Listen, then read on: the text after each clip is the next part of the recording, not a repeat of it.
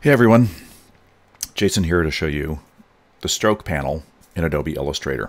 I've got lots of different examples and so many things that you can do with the stroke panel. First of all, you'll need some shapes, opened or closed, on your artboard, and then you'll need to go under your window menu and call up your stroke panel.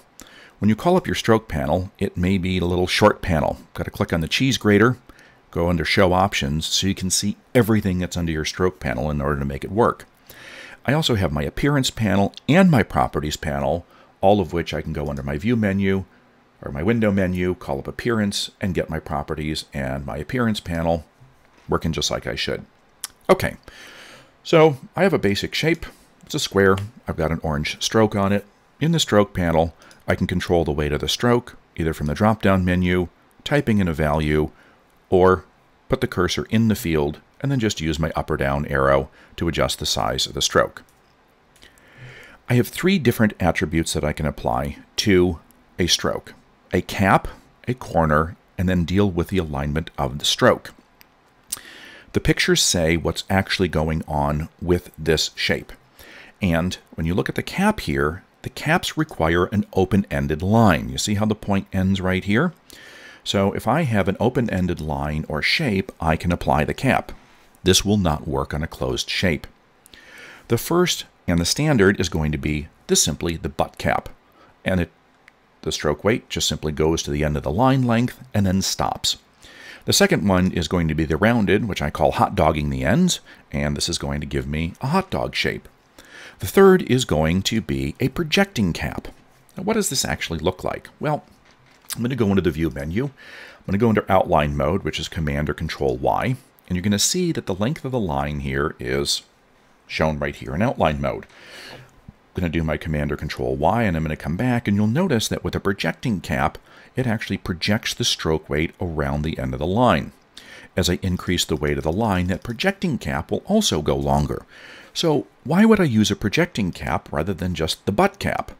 Well, here's a perfect example. I've got this shape which I've drawn here, and in outline mode, using my Command or Control Y, you can see that the end and the start points, as well as this horizontal, are all on the exact same plane. However, when I use my Command or Control Y and go into Preview, the stroke does not look like it actually comes down to that same level. And the reason why is because the line goes around and it doesn't project that distance at the end. If I do the projecting cap, this makes it all look like it's sitting on the baseline.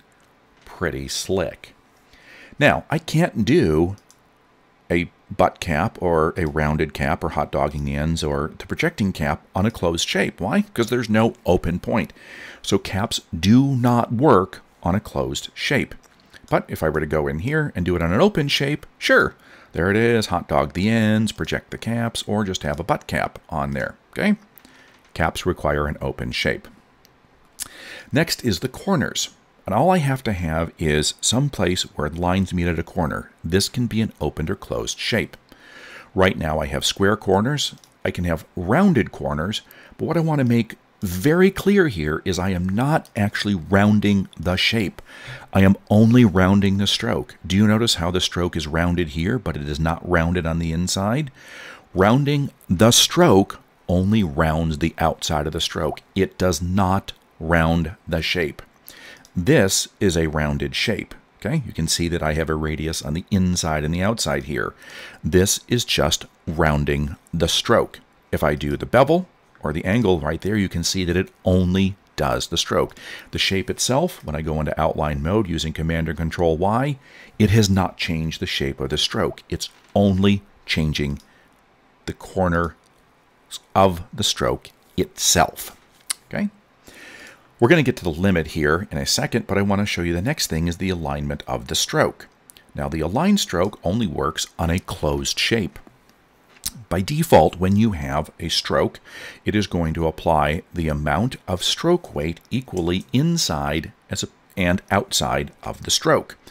A 30-point stroke, I will have 15 points of weight inside my shape, 15 points outside. When I go to Command or Control Y, you'll see that the shape looks just like it's indicated by my align here, but the stroke is inside and outside. That's the default, is aligning to the center of the shape. If I have the stroke on the inside, no stroke will appear on the outside of the line, and as I increase the amount of stroke, it's going to look like my shape center is getting smaller. It's because the shape is not allowing that stroke to go outside. If the inside of your shape is what you want to have clear, I can set that to the outside, and then any amount of stroke that I put on here will only be applied to the outside of the stroke.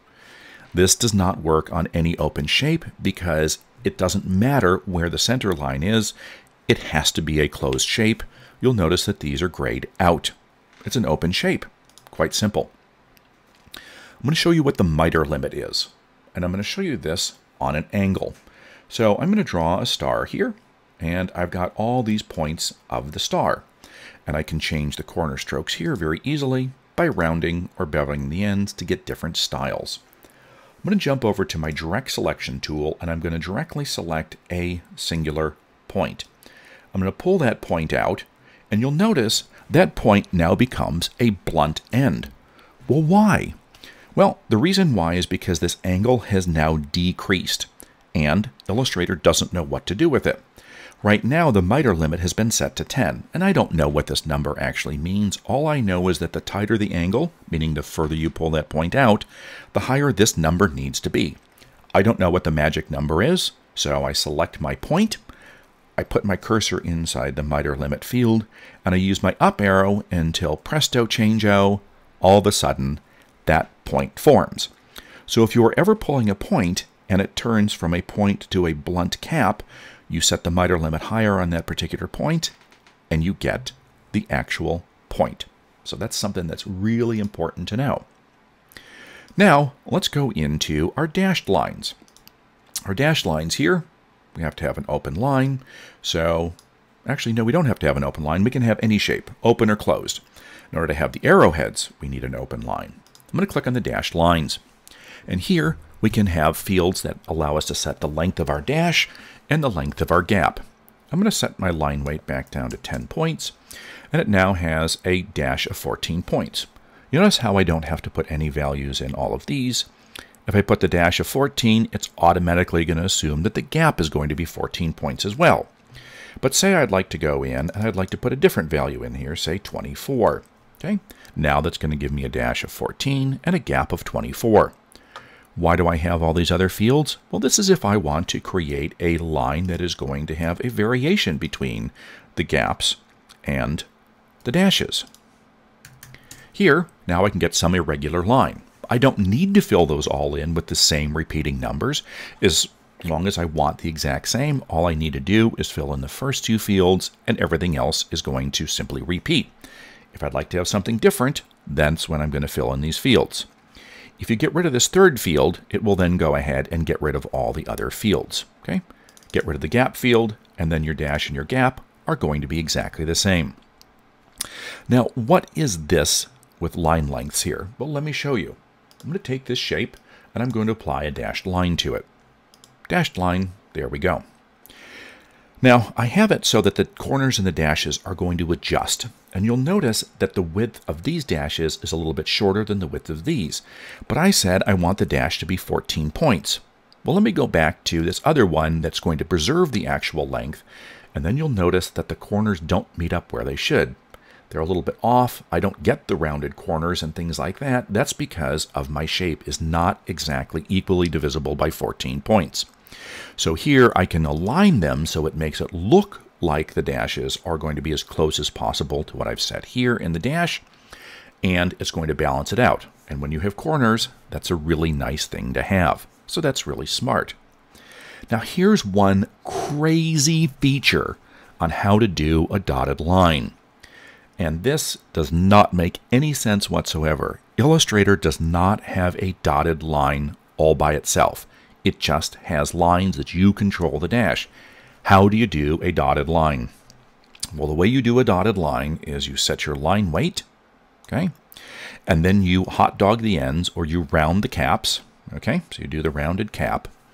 And then what you're going to do is you're going to set the dash length to 0. And you're like, what? 0? Why would I set this to 0? Well, what it's going to do is it's going to go ahead and you set it to 0 and you're like, no, I get a solid line. Ah, but wait. I'm going to put a gap in here and hit return. Now I get a dotted line. How did that happen? Well, when I set this gap, or the rounded cap here, and the gap to 0, I'm actually getting two caps, a left hot dog end and a right hot dog end, basically a half a circle put together. If I set the dash length to anything more than a 0, what's going to happen is they're going to become slightly elongated. So a dotted line is literally two hot dog tips put together with a dash length of 0. But the gap is very important because that's going to control the length between what looks like dots. Okay? How's that for crazy cool? Well, it's interesting nonetheless. Arrowheads. Well, any open path can have arrowheads. A list of starts and finishes, lots of arrowheads, pointers, things like that, and you can apply an arrow to something. I grab just a simple arrow right there. Oh my gosh, that's huge. Well, I'm going to scale that arrowhead down so it's nice and small.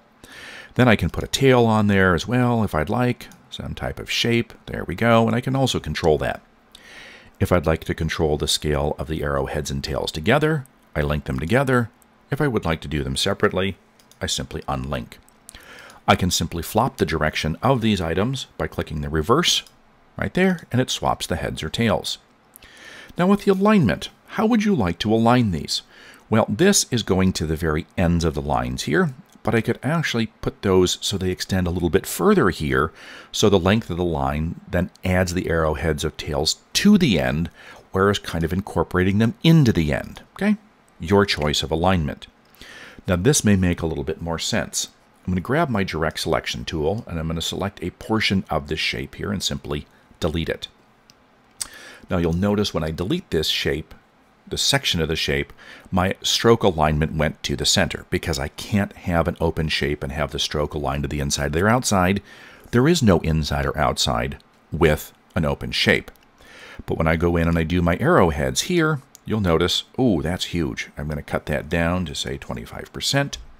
And right now, I get a 3/4 circle, but it doesn't really look like a 3/4 circle because the point of the arrowhead is finishing up at the 3/4 mark. But if I select this shape and say, hey, align it to the end there, that looks a little bit more believable as a 3/4 circle. Something to think about.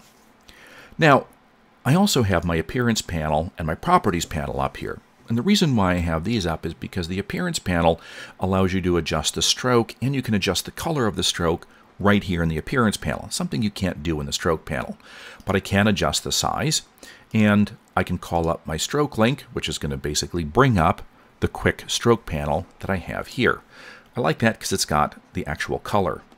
Now the properties panel will also have a section for the appearance as well, where I can control the stroke, and it too will pop up the stroke panel, and I can simply select the color, call up my color palette very quickly, apply a stroke to it, or mix my own colors right there from that as well, and then I can simply adjust the size of my stroke panel there. So lots of different ways that you can go in and adjust the stroke of items and apply different attributes to them. A lot of cool stuff that goes on with the stroke panel, and a couple weird things like the dotted line. But I'm going to guess that there was a few tips in here that really blew your mind. So check out my other videos, and we'll see you next time.